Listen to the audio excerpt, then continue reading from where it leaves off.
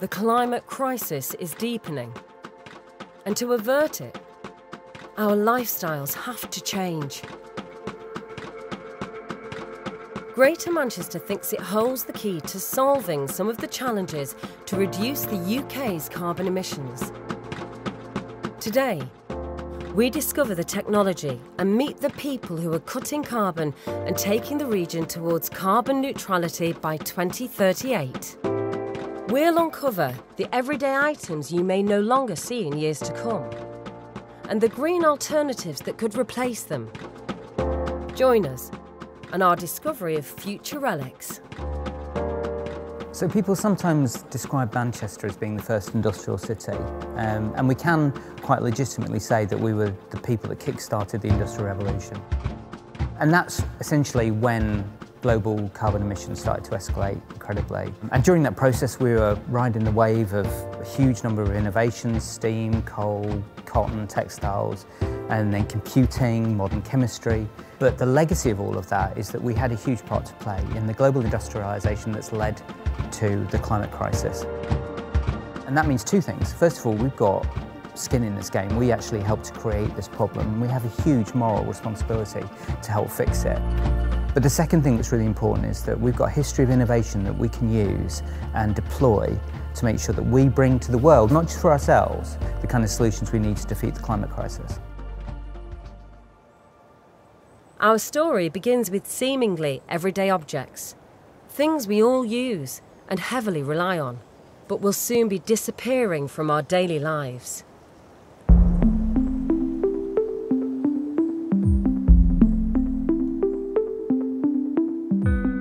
In the 1940s, most homes were heated by coal, either open fires or through furnace systems. Probably from the late 1940s onwards, after a series of coal strikes, the country moved towards a more secure form of supply, which was in natural gas, again another fossil fuel, and the UK and Manchester in particular has been on gas ever since.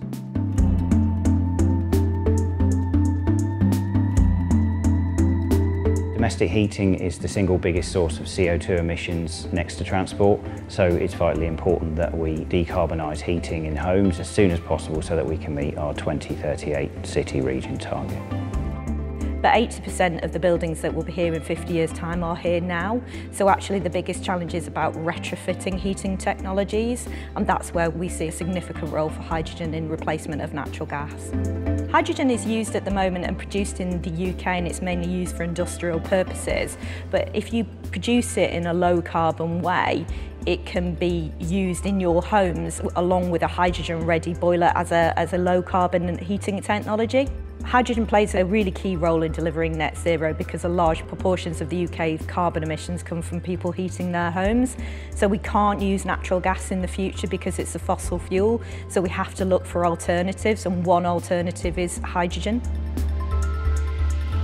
In 2021, we introduced the Retrofit Task Force, which is retrofitting thousands of homes in Manchester, providing insulation, the installation of heat pumps in homes, more efficient energy systems, renewable energy, etc. Cadent is replacing its infrastructure, its pipes in the ground, with plastic ones in order to make the network hydrogen ready. And it's also really important that we play a significant role in helping people understand the role that hydrogen could play in the decarbonisation of heating in the future. So we're getting ready for that and ensuring that we've got the skills in the business to make that happen. The Growth Company is supporting thousands of businesses in and around Manchester with business support services, skills for growth, IP support, investment support, and it's also one of the 8 founding partners of the Energy Innovation Agency. It's a really exciting time for investors to get involved in Manchester and the work we're doing here, because we have a very collaborative approach to solving the issue of climate change here in Manchester. There are a lot of groups already working together. We have a lot of world firsts here, not least of all the invention of graphene. We really need simple, innovative solutions that bring people together and improve people's lives.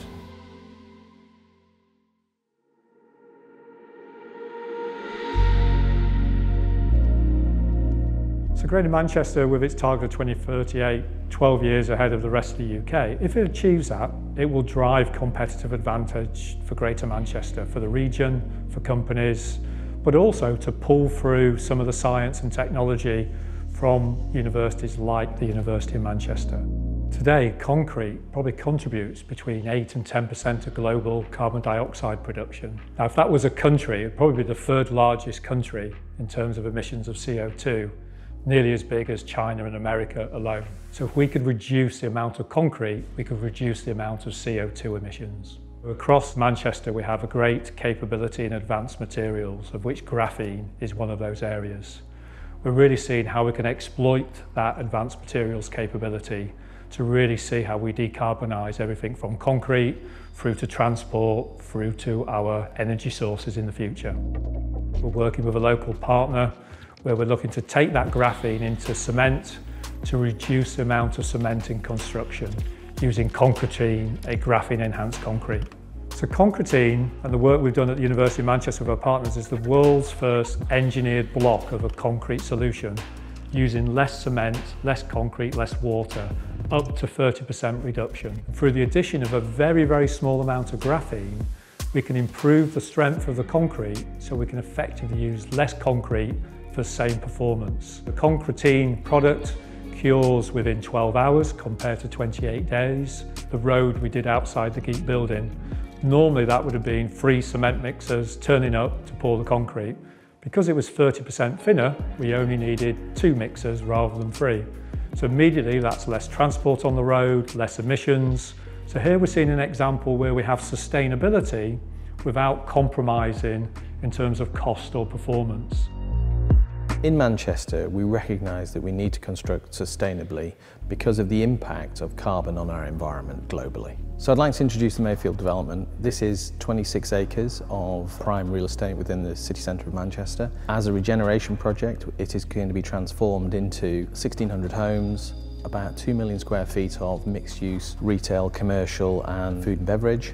And at the heart of it is a new green lung for the city, which is a 6.5 acre park, complemented by another 5 acres of public realm. What that creates is a new district for the city, and it creates an environment and a place for people to live, work, play, and it's part of the whole model of how we could potentially live in the future.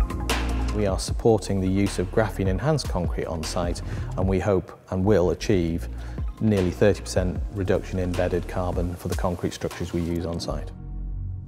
It's totally fitting that we should, as a city, lead and show the way to being carbon net zero for the future prosperity of the city, the people that live here, and our place in the global market.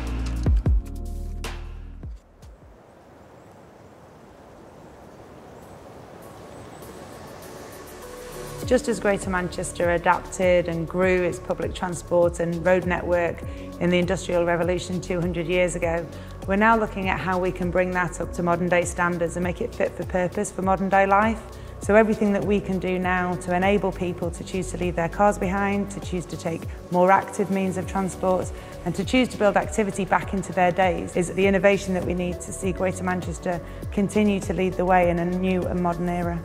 Greater Manchester's ambition is to be the UK's leading green city region. So we're the first city region to set a science-based target for net zero 2038. And what we are saying to the government is, in the next few years, we can accelerate and remove 1 million tonnes of carbon from Greater Manchester's economy.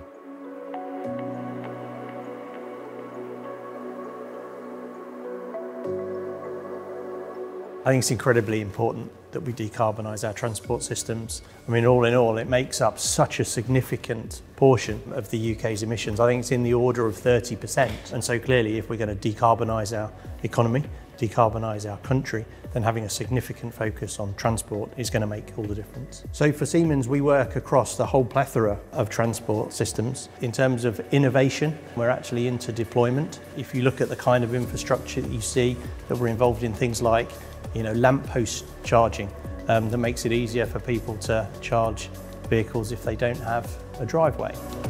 So when we talk about electric vehicles, we do tend to think about cars, but actually if you think about bus fleets, these are very significant areas where we can decarbonise. Vehicle journeys generate the most carbon emissions of all the journeys that we make, and internal combustion engines are obviously doing over 90% of those carbon emissions. The government have set the target that no new petrol or diesel vehicles will be sold from 2030, so it's absolutely vital that people can get around using an integrated public transport system with walking and cycling routes that comprehensively cover the whole region. Over the next 5 years, people will see transport change before their eyes in Greater Manchester. We are about to undergo a major transport revolution as we create what we call the B network. The Greater Manchester B network is an integrated public transport system alongside 1,800 miles of walking and cycling routes across the city region.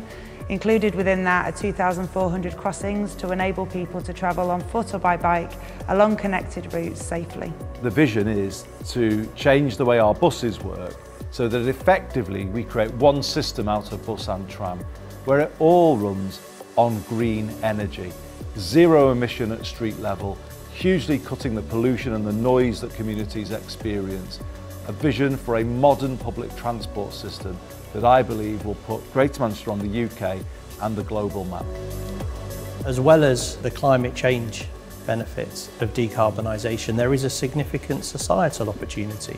It creates new jobs. If we're at the forefront of how we take advantage of this decarbonisation activity, then that puts us in a great position.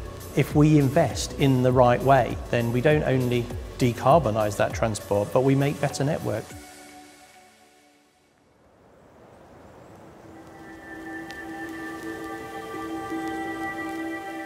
Peat is a kind of highly absorbent organic matter. A bit like plants have been laid down to form coal over time. It can be used for energy production, so that might be people cooking in their homes or heating in fires in order to heat their houses.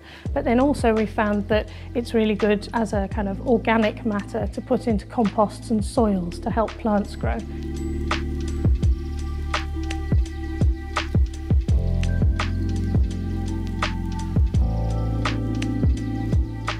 The state of the peatlands across Lancashire, Manchester and North Merseyside is devastated. They've been absolutely devastated over the last 100, 200 years. We're down to about 2% of the peat we had.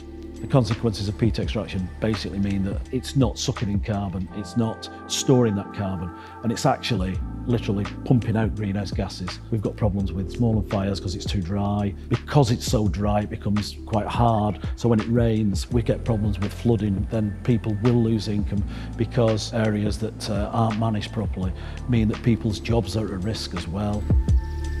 The amazing thing about peatlands is how much they can trap carbon from the air. Peat is the superhero of the natural world. They're basically helping to save the planet, but they're also important for biodiversity because there are some quite rare types of animals and plants that actually live only on peatlands. As long as it's properly maintained and it's in the right condition, it will contain carbon for thousands and thousands of years, millennia, and it captures much more carbon, probably 3 times as much carbon as forests across the world. There are kind of two ways that people are trying to help. One is to reduce the amount of peat that we're using. The other thing is to look at the peatlands around Manchester and to try and take them back to a kind of healthier state. The 2% of peat that's left won't be destroyed because we've stopped peat extraction. That peat should remain and be restored by the Wildlife Trust because there's so little of the peat left, but it's ours now to actually protect.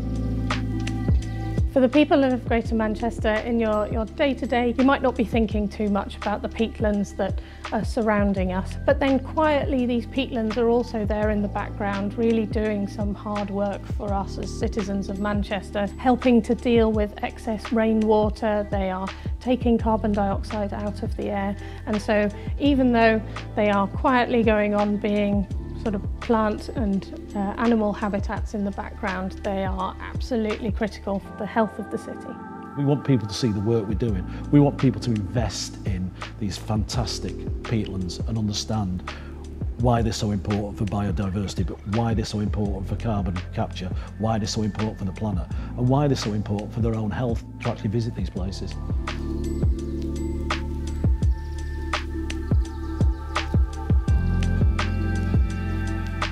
Gelponics is a collaborative project between AEH Innovative Hydrogel and Graphene Engineering and Innovation Center. The aim of this project is basically to produce a sustainable growing medium that will help growers to replace the unsustainable materials such as peat, rock wool and coir. What differentiates Gelponic from other growing medium is a miniature graphene-based sensor. Plants need different types of nutrient at different growth stage. This graphene-based sensor will tell us if there is any deficiency in nutrient, and it will enable growers to take right decision at right time to make sure that they have higher yield.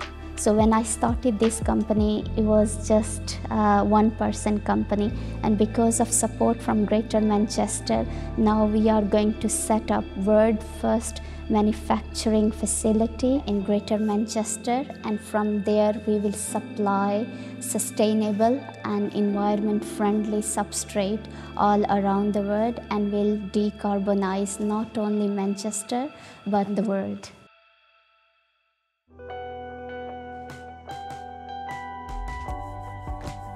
Manchester is a great place to come and test new ideas as well in this space, and that's for a number of reasons. Collaboration runs through our veins, so forming partnerships with companies that want to test new products, new ideas, new services is exactly what we're here to do. You know, we're expecting over £63 billion worth of investment, which overall creates £100 billion worth of economic impact and over 200,000 new jobs created from that. So we have to be ambitious to be able to have that status, and we want to be a trailblazer that then other places, other cities and towns can learn from as well. And hopefully by going first, we get the innovation here, we get the technology here and the investment here, and then that can be exported to other places, both in the UK but also the rest of the world.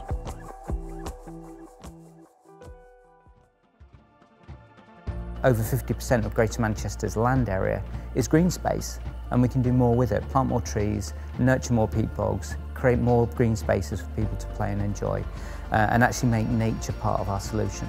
There's a huge opportunity here to bring on the new more quickly. Manchester is famous for having done that down the decades and down the centuries. A city region that's always been modern in its thinking, always been willing to bring on the new more quickly. And it's my view that if we become the early adopter in the UK of green technology and giving our residents green skills, we will be setting this place up for the future, and we will be bringing new prosperity to Greater Manchester. To find out more about the stories you've heard, visit greenergreatermanchester.com.